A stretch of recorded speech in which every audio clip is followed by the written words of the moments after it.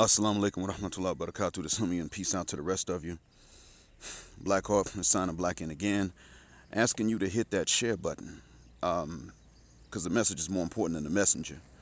If you've hit like or subscribe, thank you, and I mean that from the bottom of my black heart. Currently at this point, I'm hearing the arguments against Kobe based on two things. One is the rape accusation, and the other one is with whom he was, to whom he was married, and with whom he slept. Now, I'm going to make this plain that in my own moral compass, which really doesn't come from me, but rather from a revelation, he was wrong because he committed adultery. He admitted such, but he was wrong for committing adultery. He was dumb as hell because he committed adultery, not necessarily with women of any particular race, but specifically with white women. You've got to be an idiot to do something like that. And he did not expect the rape charge. He should have known that was coming.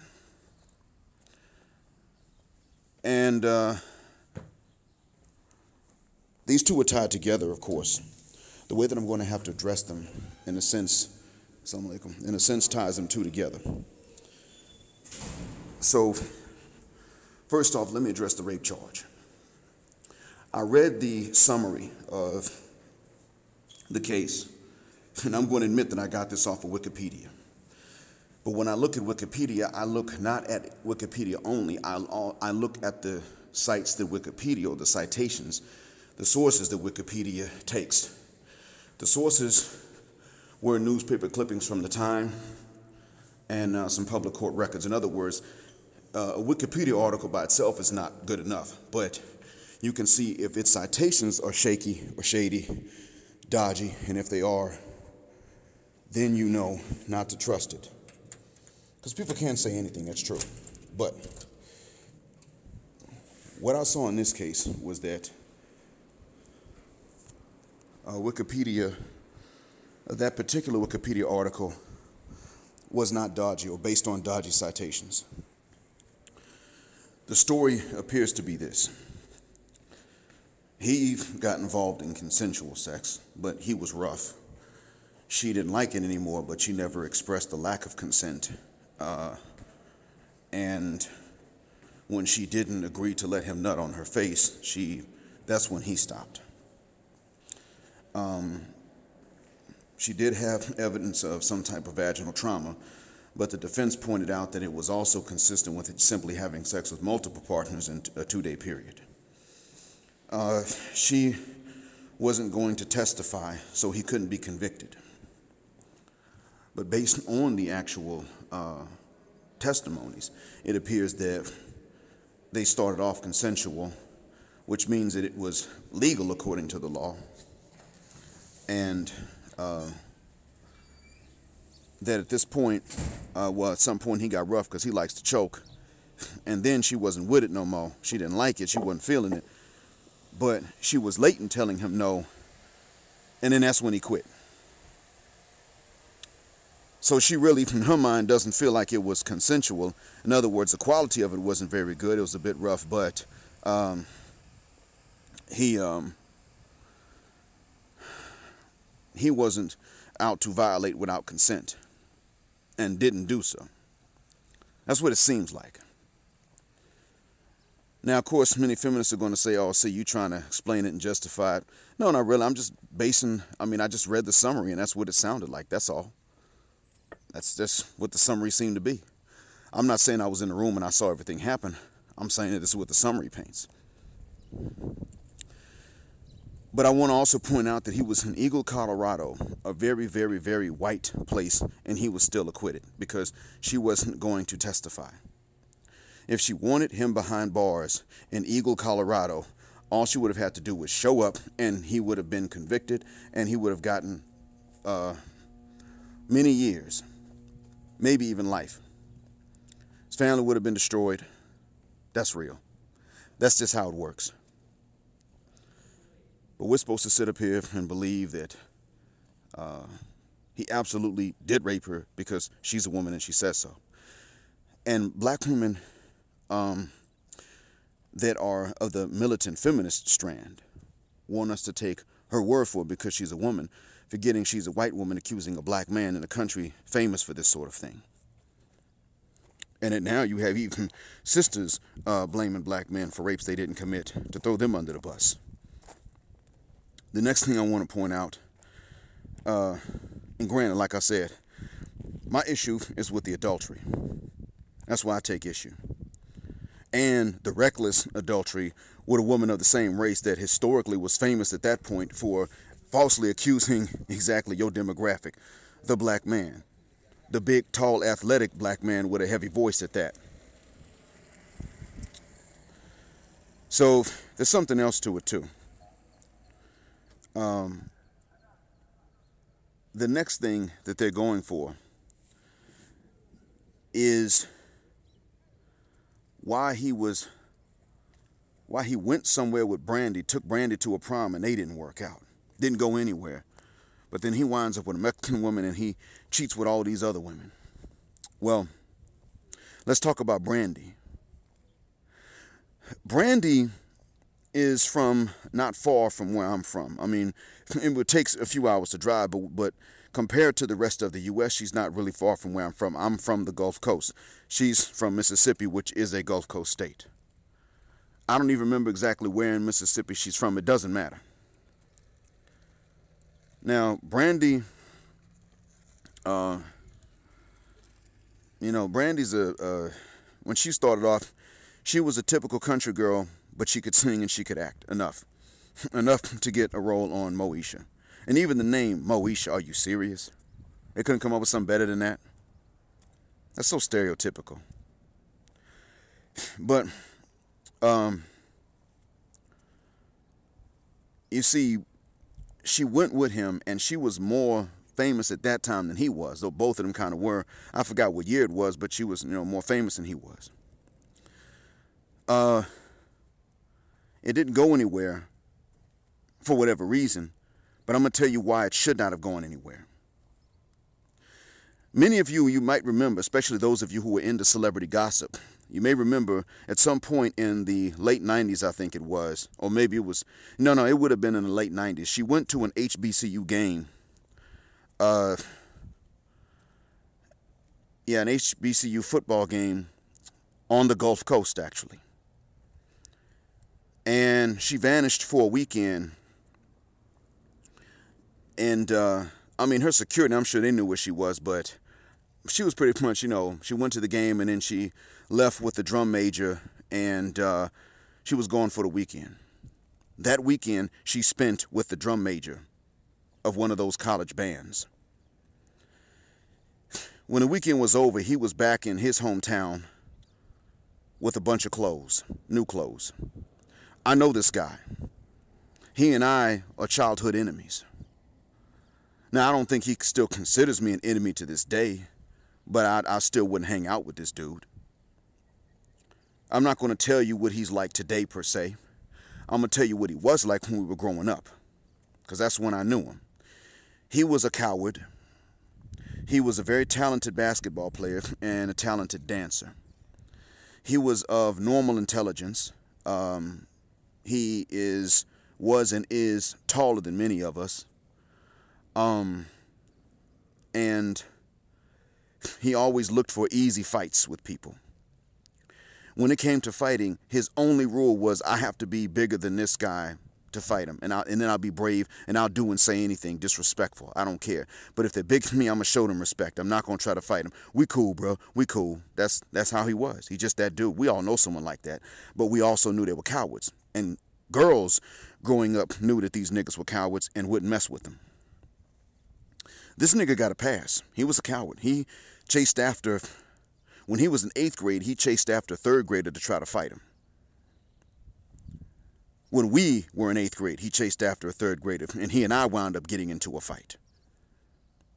Because I was outraged at that point.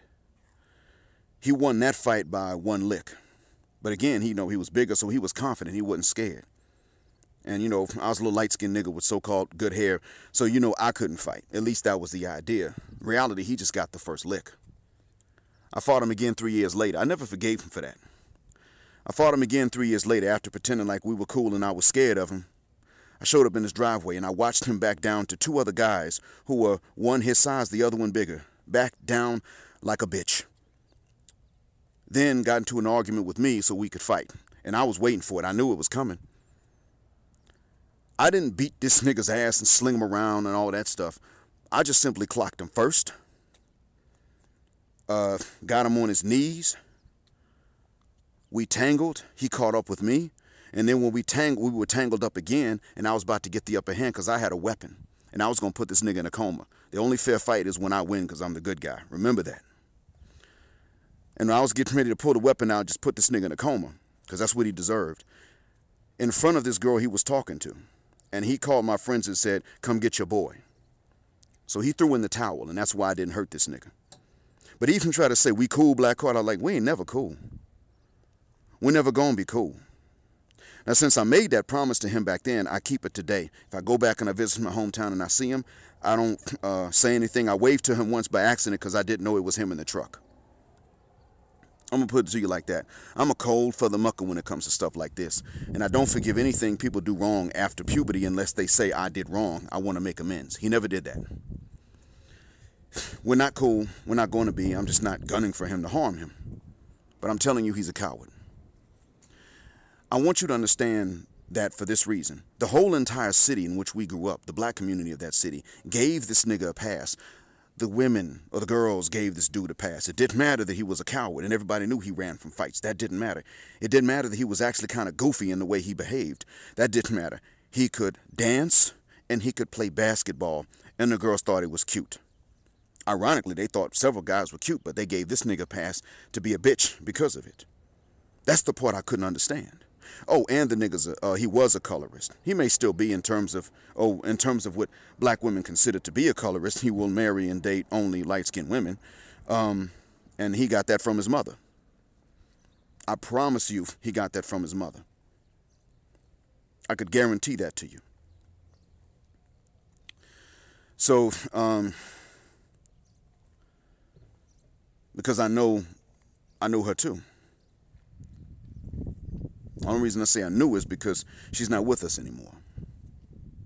But she was never a mean person. However, this is one of the legacies that we have from slavery. And she passed that on, whether she meant to or not. And now I'm telling you, at this point, I'm letting you know that this was a serious issue. This was a serious criteria he had most of his life. But what's more important that I want you all to understand is that black women in our community gave this nigga a pass to be things they don't even give other niggas a pass to be. So much so that he actually made money by doing one thing that niggas would love to be able to do and make money for: throwing parties. The summer after we graduated from college. At this point, this was after his weekend that he spent with Brandy. He threw a party. Nigga just threw a party, but he charged money to get in. Now, you know, if you throw a party, most of you can't charge money because your boys are everybody's your boy that day and they all want to hook up, right? And the girls damn sure ain't gonna pay in because they're gonna say, lady's supposed to get in free because we got a vagina. No. The girls paid. So the men paid. So he made money hand over fist, and he used that to start an entertainment company, doing this professionally under a license for a living. Now, that was a smart business move. The problem is that many smart business moves don't lead to success, and that is based on the market, not even based on the entrepreneur. So I'm not necessarily faulting him by his own moral standards. I'm faulting the community by their own moral standards.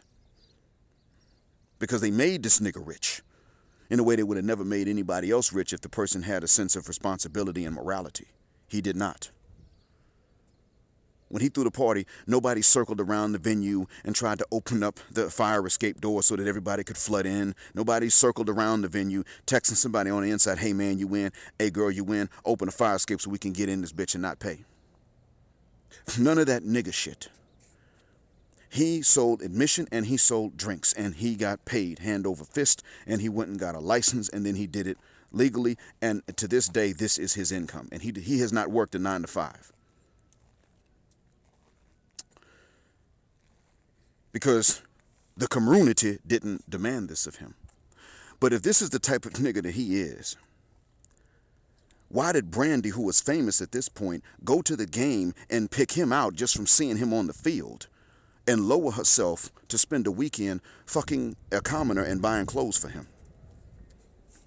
I mean, by what many of you say about hypergamy and how many sisters now were saying we need to practice hypergamy. If anything, why would she do this? She's Brandy. Who was he? You don't know his name because I wouldn't put anybody's privacy out there like that, even this nigga's. But some of you actually, some of you from the Gulf Coast, you may have actually been there. You might know who I'm talking about. If you ask him, who was that dude that fought you in your driveway and you told his friends to come break y'all up, he would tell you. But he's not going to admit that he called my friends to come break us up. He's going to say, oh, you know, I slung that nigga around. Yeah, man, I slung that ugly-ass, light-skinned nigga around. And he ain't even much darker than I am. But I want you to understand that there's the reason that Kobe should not have gone anywhere with Brandy. Look what Brandy wants. The nigga. He was, and this dude I'm talking about, he ain't no thug. He got nigger juice. He got swag, but he ain't no thug. He's not scaring people. He's entertaining niggas, but he ain't scaring people. Do you understand the depths to which she sank according to what black women themselves say that women should no longer do? If they saw this dude, they would justify everything Brandy did. Girl, no. You said, you have been saying that men have to do and have and be all of this to qualify for women at this particular level. Way below, way below Brandy. I'm talking like people that knew Brandy when she was a kid and she don't remember them no more. To qualify for one of them, who now probably has a bunch of babies by several different baby daddies, to qualify for them, what does a man have to do and have and be? Oh, I see. But then this dude over here can actually be a known coward, trying to pick fights with little kids because he can win. Stooping to that level. Just because he thinks, oh, he gonna win. No conscience when he was dealing with people smaller than him because he could win. And everybody knew this about him. And yet and still, y'all validated him. Those of you in my hometown validated him. But then here comes Brandy from out of town and validates this nigga. I'm going to be honest. If I was Kobe and I saw a hint of this, I would have bounced. And truth be told, if I had had Kobe's money back in 1996, I would be married to a not only foreign, but a non-black woman. Actually, I would have been married to more than one today. Because in 1996, when that was my 1995, 96, that was my first year of college. And that was when I began to realize I cannot afford to keep approaching African-American women. Now, I didn't say I would never be with them. What I did say is I will not approach them. And I held true to that forever. Ever since then, the only times I ever made approaches were on behalf of somebody else. Never for myself, not to a black woman. And I learned that approaching them on behalf of other men would make the other guy look bad. So I stopped doing it even then. Then I only approached for directions, business, just being nice and polite. Never made an approach. Yet and still, I only wound up with sisters. But like I said, there always had to be something wrong. Something seriously wrong. Not just humanly wrong, but something seriously wrong. Kobe must have seen it early on. Should he have slept with that white woman in Eagle, Colorado? Absolutely not. Because it's America, she's white, he's black, and because he was married. Most importantly, he was already married. But I'm just going to call it what it is. Looking back, I can't ask him, and he could not answer if I did. But looking back, I can honestly tell you, I just can't prove it, that he saw that there was something in probably black women and men that was broken, but that sisters did not want to fix what is broken.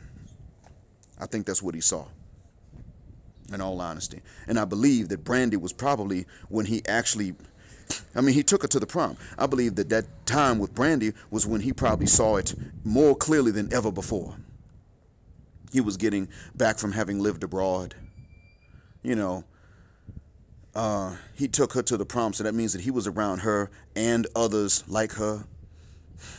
And I think that's when he saw it. Look at her, look at what she expects, and look at these others. Oh, hell no. I hope that what I'm saying is not true. I hope that what I'm saying will not be true one day in the future. In the meantime, I hope it's a benefit. But I'm afraid that what Kobe saw when he took Brandy to the prom is probably going to be exactly what we've been seeing more lately, because he had access to see it more. Here he was, up and coming, a rising star, and he still was probably not treated like he was worth much. It should not have gone anywhere. And you can tell based on who Brandy picked when she was free to do so. Brandy didn't have to know the guy that I fought. It's not required. That nigga was nothing. She went out of her way to pick him. And she would have, you ask her, she doesn't know what to do. She would have said it was just something about him. If she even admits that this happened. It was just something about him. Yeah, I know exactly what it is. She picked up on the fact that this nigga was a low character, but he can entertain you. That's what it was. And that's what a lot of sisters have been going through, especially when they're attractive and they're not 200 pounds. So, to those of you that are against SYSBM, like I've said, go back and tell the Daggle to change who the hell they are. And that's for the next generation, because they done lost us. And they deserved to. Blackheart, signing black out. Assalamu alaikum and black male power.